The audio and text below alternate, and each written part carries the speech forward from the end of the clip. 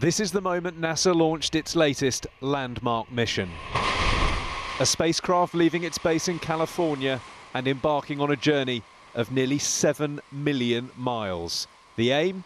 To smash into an asteroid to see if it can change its course. This is the first time SpaceX has taken a NASA spacecraft and intentionally launched it on a trajectory to escape Earth and crash into an asteroid. So again, pretty cool mission. All right, flight directors, I want the go, no go for launch. Booster. It might all seem like a script fit for Hollywood, but there have been real-life emergencies in the past.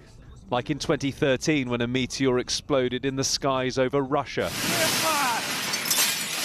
injuring hundreds of people in the city of Chelyabinsk. While more than 100 years ago, also in Russia, an asteroid exploded, destroying millions of trees. But there are no concerns about this latest mission.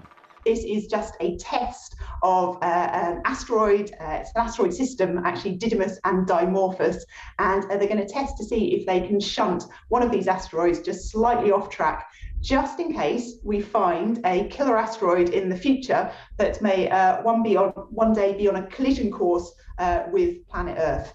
The Double Asteroid Redirection Test, or DART, is expected to take nearly a year, with the spacecraft aiming to hit its intended target, Dimorphos, at 15,000 miles per hour.